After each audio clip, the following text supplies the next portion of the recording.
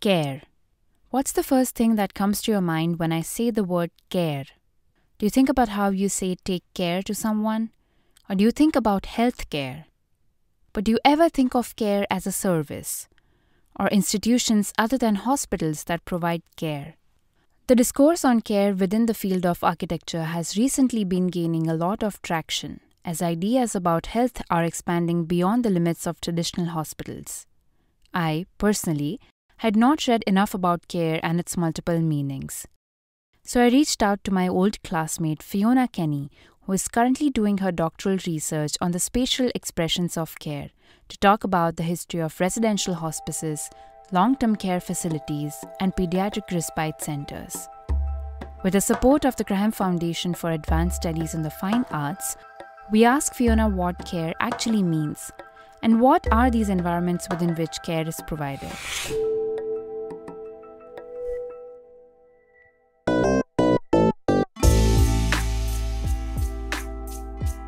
I am Vaishnavi Shukla, and this is Architecture Off Center, a podcast where we highlight contemporary discourses that shape the built environment but do not occupy the center stage in our daily lives. We speak to radical designers, thinkers, and change makers who are deeply engaged in redefining the way we live and interact with the world around us.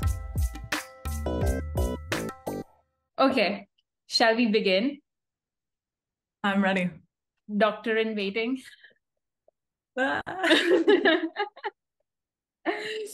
Okay. Oh, you know what? Interestingly, now we're starting on the dot at the time that I thought we were supposed to start. At the right time. Yeah. Yeah, just wasted 29 minutes, but it's okay. Yeah. Okay. So since you are the first inaugural episode of season 5, and we're broadly looking at the 3 keywords and the 3 very large discourses in themselves, care, medicine, and health. And I think we were very mindful of not using healthcare as one word, but really separating them out. So let us actually begin with that word. What is care?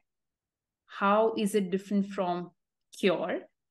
And I mean, I was going through your dissertation outline, and since you've spent so much time researching and reading about it, what struck to me was, I mean, this is my understanding, that while care can be a process of cure, it is not necessarily true otherwise, that the idea of cure is not that embedded in the idea of providing care.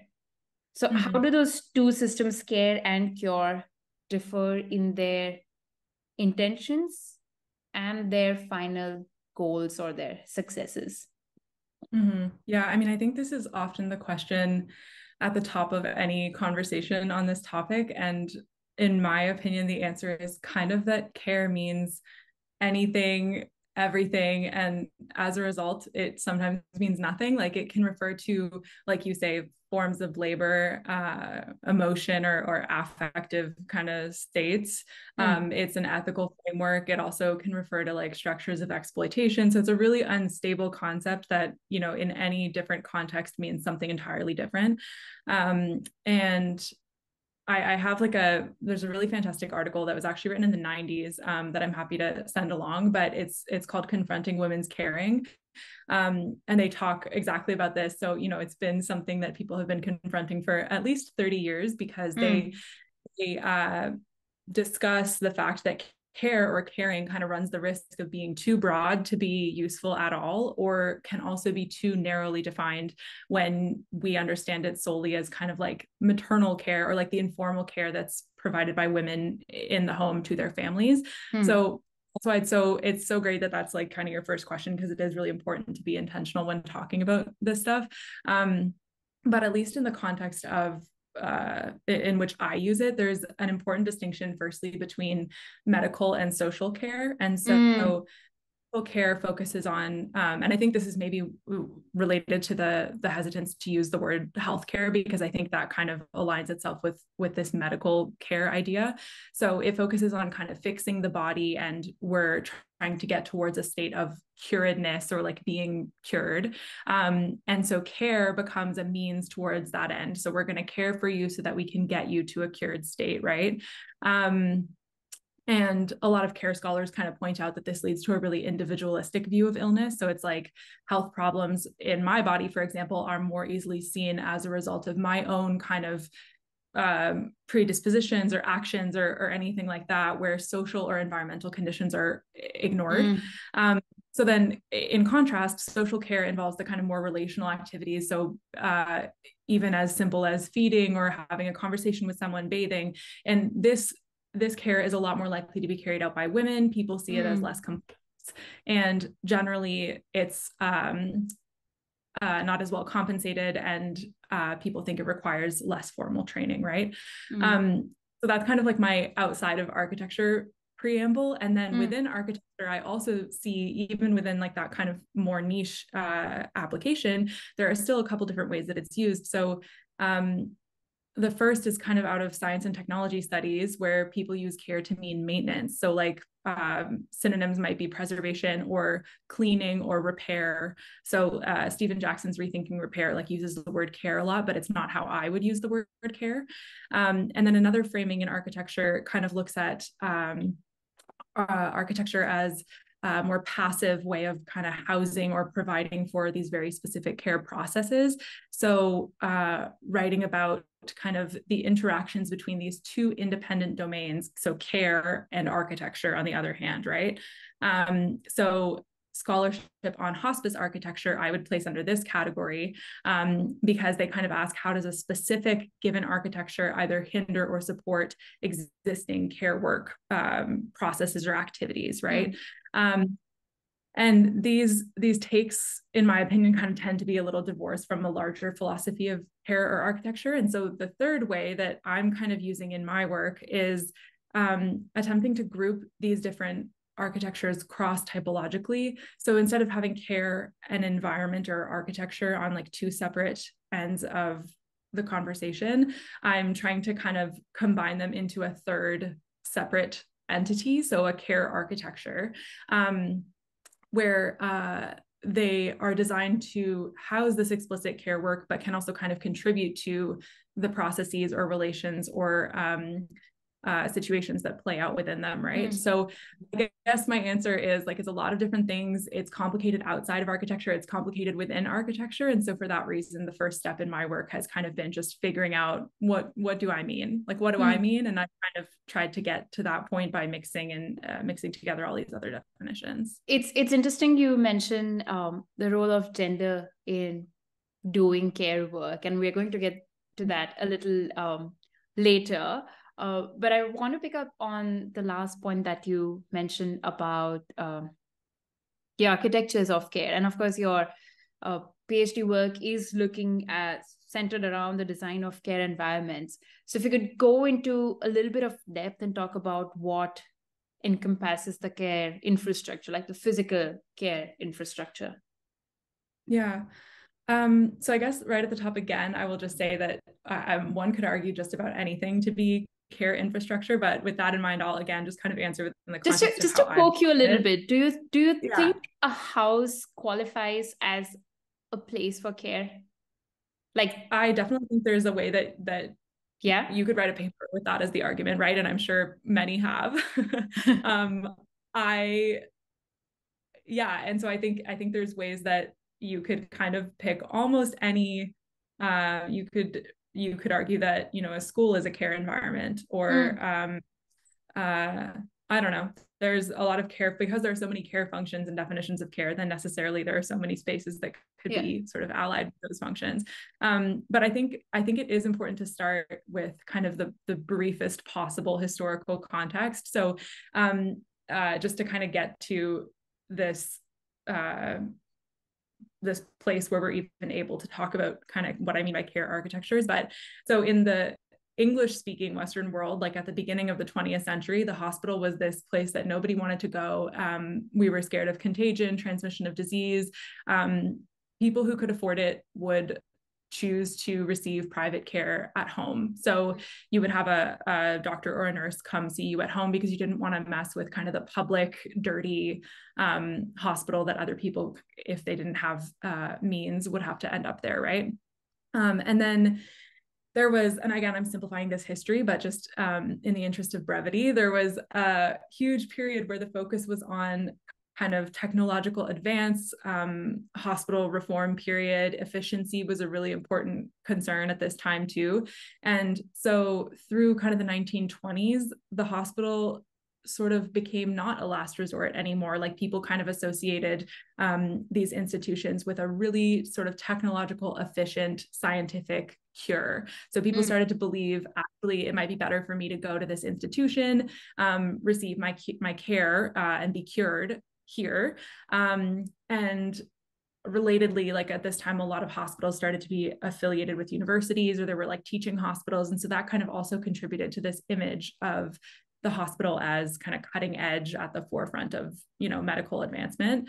And then the pendulum, of course, swings back. And by the 60s, the hospitals are seen as too efficient and too scientific and not very caring, right? So it's literally like kind the of processes become more mechanical, do you think? Yeah. And so in the interest of efficiency, maybe people are not getting to spend as much time with the nurse, right? As opposed to if the nurse is coming to your house, they're going to be like really taking care of you, focused on you for a given amount of time.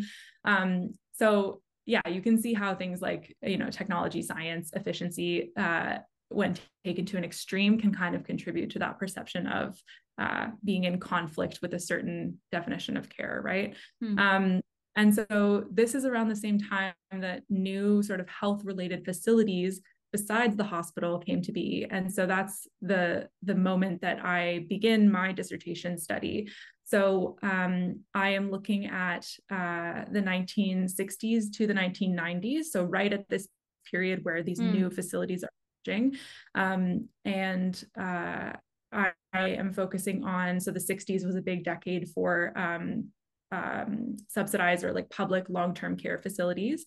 And then in the 70s, you have the first residential hospice in North America.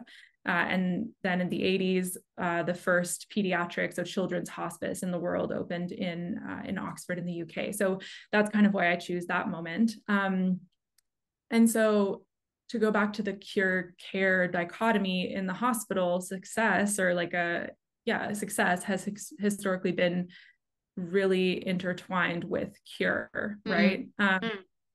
And because of that, my argument is that the hospital isn't really an adequate model if we're talking about care environments, right? Like neither philosophically or theoretically, and certainly not architecturally, because these environments subvert this like medical model of care and also these older typologies. So it is my sort of proposal that scholarship should treat them as separate and significant in their own right. So I guess that's kind of like my framing of care infrastructure comes from. And yeah, just carving out place for them to be sort of separate and by virtue of that important. In the 4 or 5 different typologies that you mentioned, I found your observation about the adjacent typologies very pertinent to how we look at care facilities. And you kind of note that the design of care environments, whether they are hospices or long-term care residences, is far removed from the architecture of hospitals and architects who design these care facilities. And you're saying that these care facilities actually took cues from domestic architecture and residential building typologies.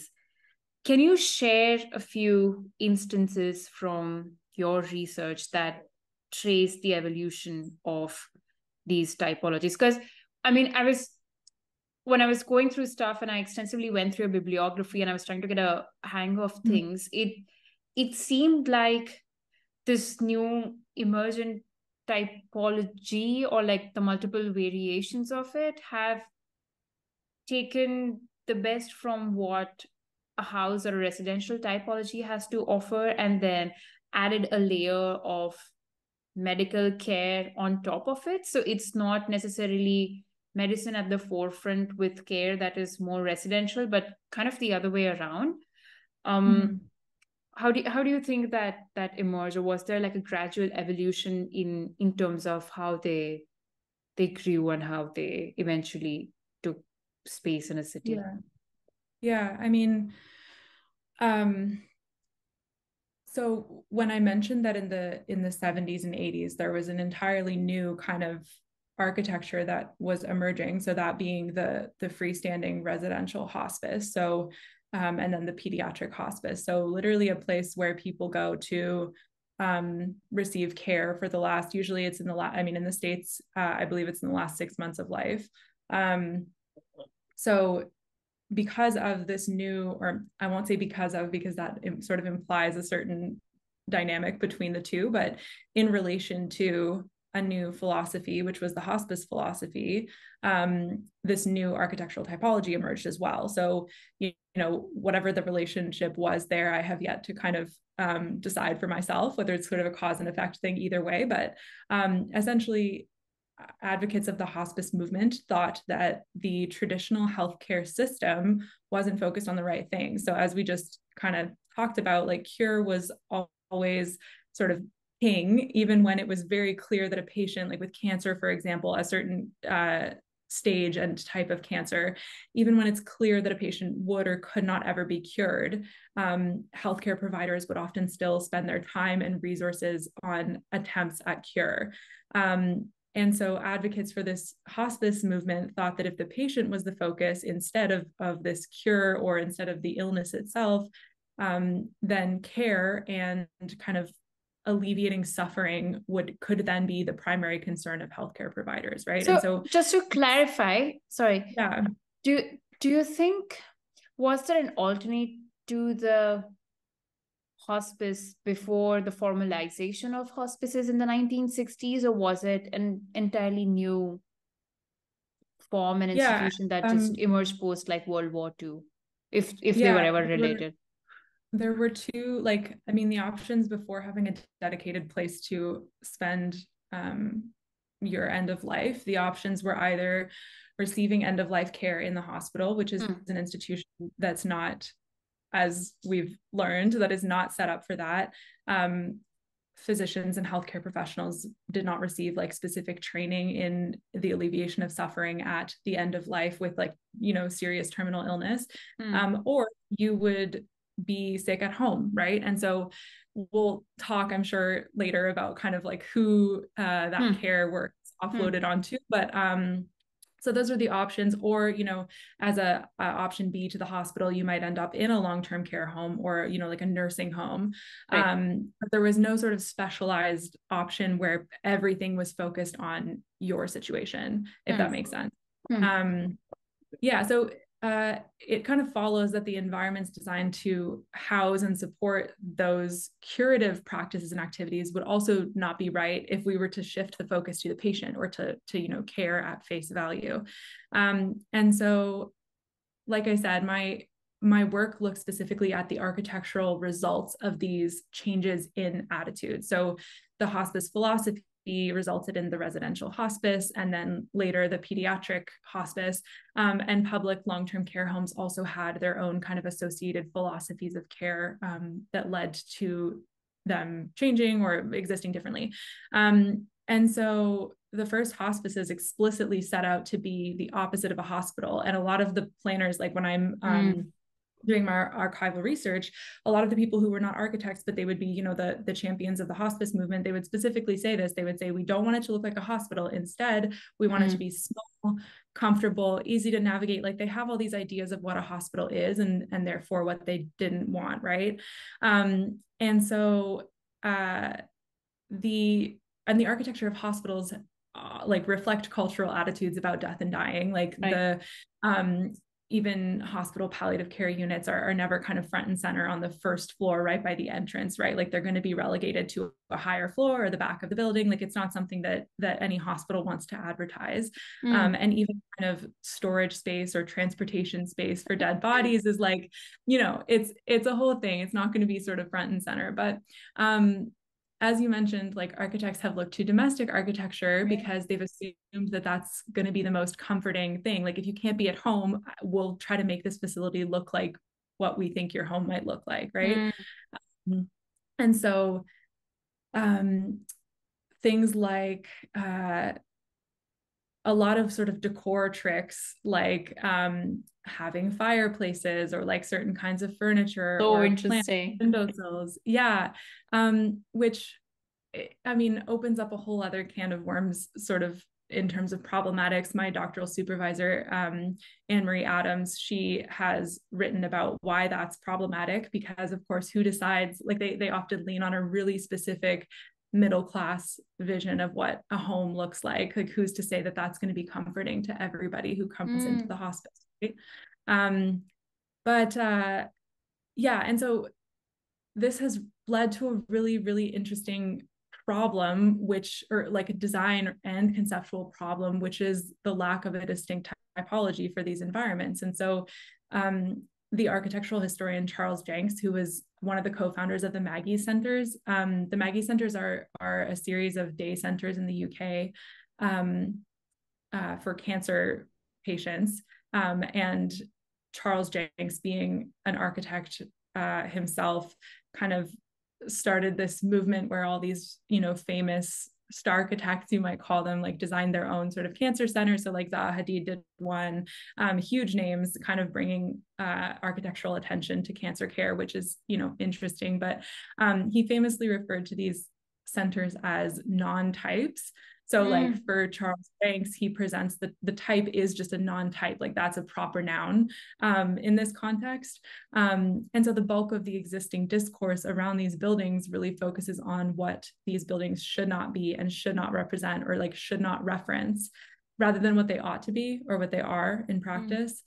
So there's this tension of like making reference to domestic space to encourage, you know, patient comfort, but also referencing institutional space enough so that family members believe that their loved one is in good hands.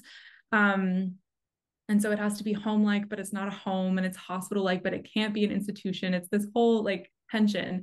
And so in order to design for these contexts, you kind of have to know, like to know what is missing, you have to know what could have been there, right? So you have to have an intimate knowledge of domestic architecture, of hospital architecture, of like these different typologies in order to kind of whittle them away and reveal the hospice non-type, if you know what I mean. So my work or my interest was kind of born out of that challenge. Like, how would care environments be different if we could even adequately speak about them, right? Yeah. Has it changed from when Charles Jenks called it a non-type to say 2023 now? I'm sure the building wouldn't be that old, but in the current discourse of care design, do you think it has now found like a place in terms of being identified as an architectural typology, or do you still think there's so much room for interpretation that it, for the lack of a better definition, continues to be a non-type? Or has there been, I don't know, you know, like have you set out to design a hospital, there are now a lot of rules, a lot of guidelines, a lot of bylaws in place that govern simple things like the room of an operation, design of an operation theater, circulation lift, design for disability, you know, whatever. But has there been any progress on this front, or not really? It's definitely changing. So even with hospital design, like we're already seeing some of those things that I mentioned about kind of relegating palliative care to the back corner. We're seeing changes in that respect. And definitely over the last 10, maybe even less than 10 years, like 6-7 years, there's been a lot more scholarship on hospice architecture and end of life architecture.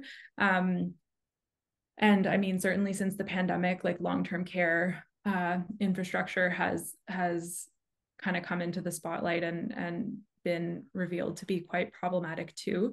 So we're kind of like at an interesting moment where many more people are talking about it. So I anticipate that in the near future, like that will be somewhere that we can, that's kind of like an end point that we can arrive at, but I don't think it's there yet. And I think another problem is that there is so little, there's kind of a problem of precision when we're talking about these environments. Like for example, the Maggie centers, they're not residential, like they're day centers for people with cancer. So for somebody who wants to go get like chemotherapy or something, like throughout the day would go and then leave by night, is it? Yeah, so it's not residential exactly. So it's like day programs like spiritual care or like group discussion, that kind of thing. So it's like a beautiful place to go receive different kinds of social support during the day. But it's interesting because a lot of the big books on hospice architecture include the Maggie centers because they're probably the most well-known kind of cancer architecture in the world. But programmatically, like I say, like it's very different from the needs or the requirements of a residential hospice because, it's not 24/7 care. So it's kind of interesting there too, because there are so few people writing about it. And like I say, it is kind of coming into the forefront, but with so few people talking about it and the discourse just really being at this early stage, like there's just there's really a need for precision in language and kind of collaboration across disciplines to kind of get to a point where we can figure out if a distinct typology is necessary, what that typology would mean, how do we achieve it. I want to turn back to something that you mentioned early on about the role of gender. And I want to reference something that I saw a couple of weeks ago on Netflix. So there's this documentary called Working. Give me one sec. I'm going to check. I think it's Working. I think it's Working. Yeah. Yeah. It's Working. And it is hosted by Barack Obama. And he takes a deep dive into the nature of work. And he looks at 3 different industries. So he does like a case study of people working at different levels in a hotel, New York hotel. So that's the hospitality industry. And he looks like an autonomous driving vehicle company, so the tech industry. And he looks at the nature of work in this organization, which train staff to go provide care in mostly senior citizen households. So the care industry. And something, he talks about it explicitly, but it was quite evident that the presence of women was ubiquitous when it came to the care industry, which was not the case in the other 2 segments. Hospitality, maybe, of course, he looks at people right from the CEO to people who are working in, what do you call it? Housekeeping. So, of course, there were women at the lower level in housekeeping. Maybe some of them were working in catering, food and beverage. But in this particular company, the care industry, it was predominantly women. And this is also something that we spoke about when we were part of Women in Design. And we often spoke about the role of care in how labor is acknowledged or recognized, and how a lot of care work that women do in their day-to-day lives is not accounted for, is not compensated for. And so now that you're looking at care in a slightly more formal manner as a doctoral dissertation, and you're also looking at its relationship to the feminist theory and the movement that was going on at the time, throw some light on the nexus and everything floating in the space. Yeah, I mean, wow, yeah, I'm happy you brought up Women in Design. I haven't, yeah, it just like brings me back to our thesis semester at the GSD. which is related. My master's thesis, supervised by John Peterson, was kind of an attempt to map care ethics onto the practice and profession of architecture. And care ethics is kind of a moral framework that has in some ways sort of been debunked or problematized since, but not since my thesis, but since the care ethics came out. But that sort of argues or comes out of a place where a lot of Western moral thought has kind of foregrounded rationality or like male values, like traditionally associated with men, rationality, logic, these kinds of things. And so the scholars who propose this alternative, so Nell Noddings, Carol Gilligan, kind of argued that there's a way to foreground instead kind of empathy and relationality instead of rationality, and more sort of typically feminine values in the way that we make, in the way that we carry out ethical decision-making or moral decision-making in our day-to-day lives. Which I bring that up only because like kind of no matter how you slice care, there's always a gendered dimension. And so an important place to start with the Netflix documentary is that not only is the care work largely carried out by women, but even just evident in the sort of microcosm of that documentary, like race, class, immigration status also plays a huge role in the story. It's not difficult to see how that is very closely related to like the constant undervaluation or invisibility of care work and care workers, right? And it kind of mirrors in a way the ways that like the architectures of aging and dying are everywhere in our cities, but like still remain sort of socially, culturally, literally invisible.